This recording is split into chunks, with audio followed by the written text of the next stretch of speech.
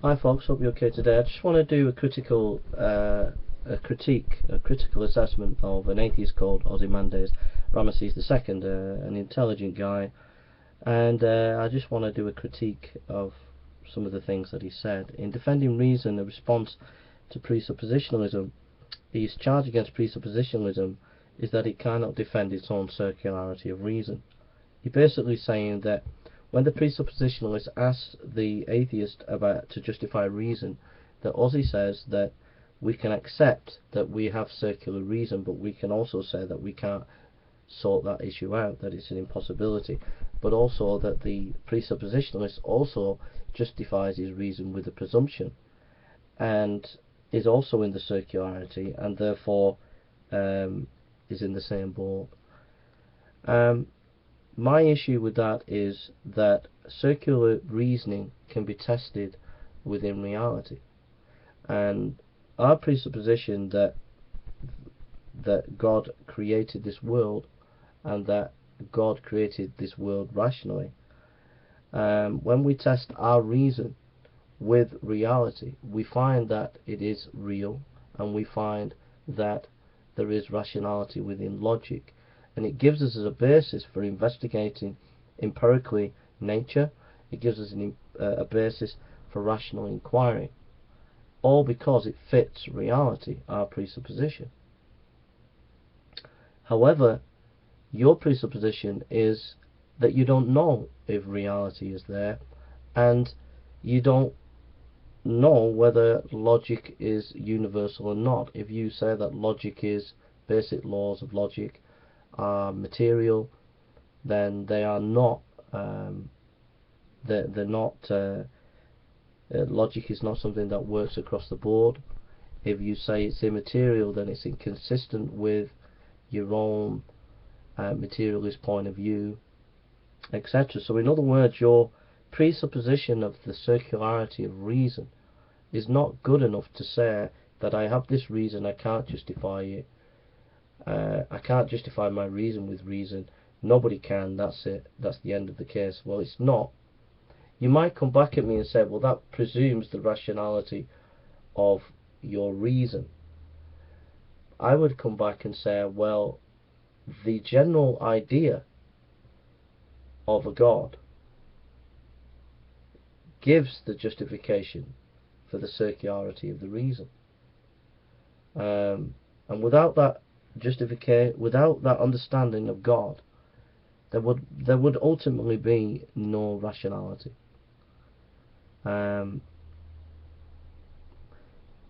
Ultimately, you don't know. Even though we might know things on a general scale, we don't know ultimately anything without the idea of God, and I think that is inescapable. So it's not good enough.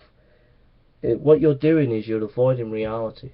To say that there is circularity of reason and that we have this and the Christian has it and no one can answer it and that's it, but we just get on doing critical reflection about whatever, that is just completely dishonest if not willing to face our foundations, whether those foundations match reality. We can test those presuppositions with reality, and your presupposition of circularity of reason does not fit reality, and that's my first critique. Hi folks, hope you're okay today. We're doing a critical analysis of Ozymandias Ramses II, and we're looking at his main video now, Burden of Justification and Atheism, my interview with Rethink, which is a very good video and shows Ozzy at his finest in talking about philosophy and religion. And I just want to come back at one or two things in that video.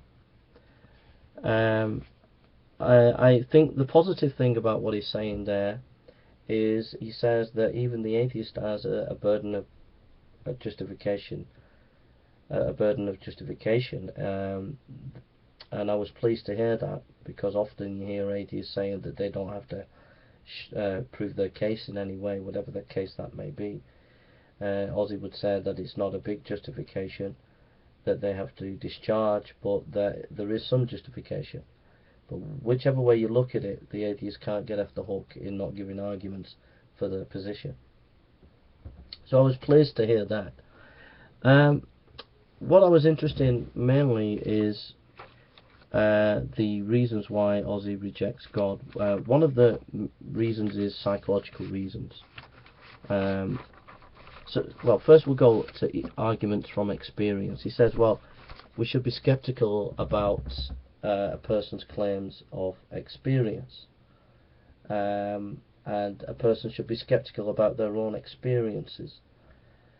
I think one of the problems that I found with that argument is it lacked an understanding of experience in terms of the Christian faith. Experience comes within a system of belief. So if the system of belief is part of evidentially backed, and backed from a variety of epistemological strands, then if you have an experience, that experience is part of the totality of the epistemological framework. And that's something you did fail to grasp. You looked at religion isolated, a religious experience as an isolated phenomenon, taken out of its wider epistemological context. And that was a big mistake that you made. Secondly, on the issue of experience, there have been documented books that you didn't cite or didn't discuss, which if you're going to discuss, you should discuss. And that's, for example, Dr. Keener's book on miracles. If you're going to talk about these things, you have to argue with the best of the best, and you fail again to deal with the best of Christian apologetics in this area, and fail to mention him, and his book's a world authority on that topic. So that was the issue of experience. Your argument also, you talked about a person should be critical and about their faith from psychological arguments, the confirmation bias and the way things work. These kind of arguments can be used against atheism. It can be shown from psychology that there are psychological reasons why people hold to skepticism. For example, something bad might have happened to their family, and they blame God for it, and so they reject God, that God does not exist. But that rejection is not based on rationality, it's based on pure emotion. So your psychological arguments can be turned against you. And then I've got one last thing to say, and I'll finish off there. Hi folks, the next issue with Ozzy in his longer video is he rejects Christianity on the grounds of it lacking evidences, and those evidences he feels are insufficient in terms of the contradictions, the lack of historical evidence. So you would expect to find, he said, evidence about Sodom and Gomorrah, about the flood, about the Exodus, etc. Well, there is archaeological evidence about the Exodus. There is information there, and for example, there are chariot wheels in the Dead Sea and things like that. So there is evidence there. How strong that evidence is, what that evidence is, it's difficult to assess, because the government who run the Red Sea won't allow investigation of that evidence, and it's very difficult. On the issue of Sodom and Gomorrah, there's a lot of evidence being found for Sodom and Gomorrah. On the issue of the flood, there are tectonic plate specialists who have worked for secular organisations and who are world authorities who've become Christians and believe in the flood. So there are scientists out there who are world authorities in plate tectonics who've moved over to believing in the flood. So there is evidence. You didn't cite that evidence and critique it, you just made bare statements. So I would encourage you to read John Whitcomb in his work, his books, and to give a critique of those books, and then we can get our teeth into something. And the historical evidence of the Christian faith on Jesus Christ, you're very weak at that. You are interested in Mithraism, which is not, it cannot really be intellectually justified. I'm happy to debate you on Mithraism and Christianity. One only has to read the works of a skeptic like Dominic Crossan to know that Mithraism is just not worth even bothering about. So, I would encourage you to read Dominic Crossan. He's not on my side. So there's lots of evidence for the historical veracity of the New Testament, and I've gone into loads of detail in that and given specific examples. For example, there are a large number of historical facts in the Gospel of John, for example, which a lot of people don't know, etc. So to say that there is no historical or barely any historical information in the Gospel, in the Bible, is just, to be honest, is downright intellectually dishonest. It is just downright intellectually dishonest, and I think you get away with it because you're articulate and you're highly intelligent, and you bamboozle people with some big words, and people think that you know what you're talking about, but actually you don't know what you're talking about when it comes to the historical veracity of the Bible. And that's something I know about, so I know that you're just talking a load of rubbish there. I'll link to articles. So there's the history. That's it really. I've got one more argument to make, and I'll link to some sources that you can check out what I've said. Alright, take care. Hi folks, last video really on Ozzy.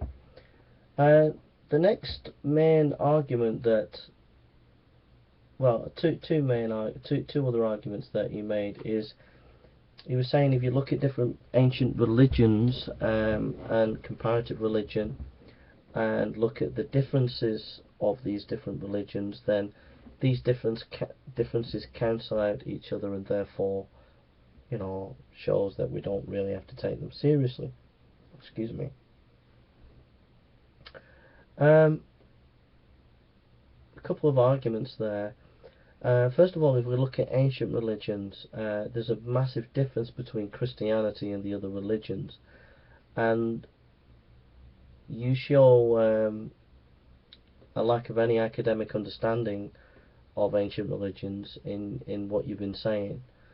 Ancient religions are culturally specific. You have to be culturally specific about those religions, what they're saying, why they're saying them, and you don't do that. You're not culturally specific, so it shows that you're not really well versed in these ancient religions. And if you look at the cultural specificness of each of these religions, then you can see the remarkable difference between Christianity and these other ancient religions. And Christianity provides a basis, specifically how we relate to creation, and that is significantly different than other religions.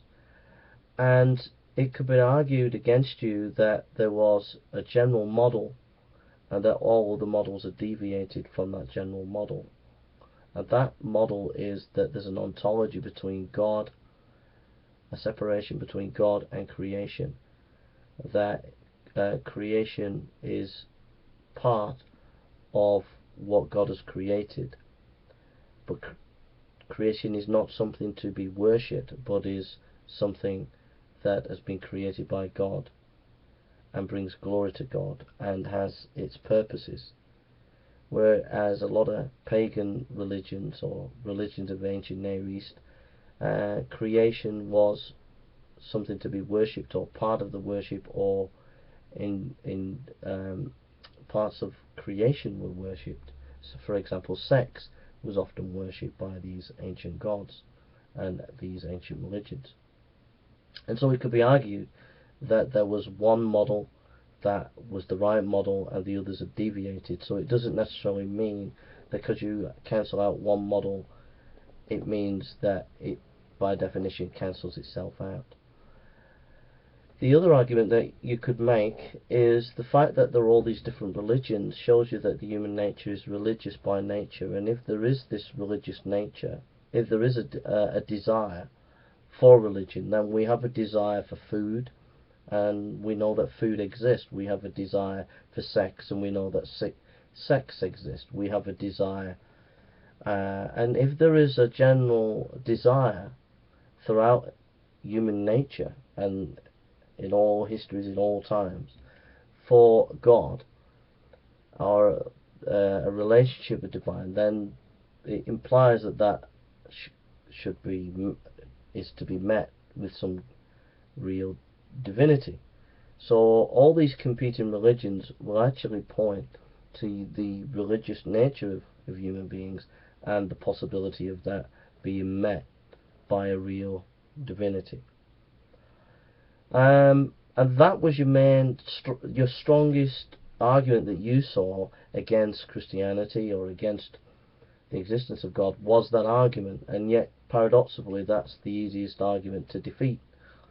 And those are my thoughts, Ozzy. I thought that your objections to Christianity,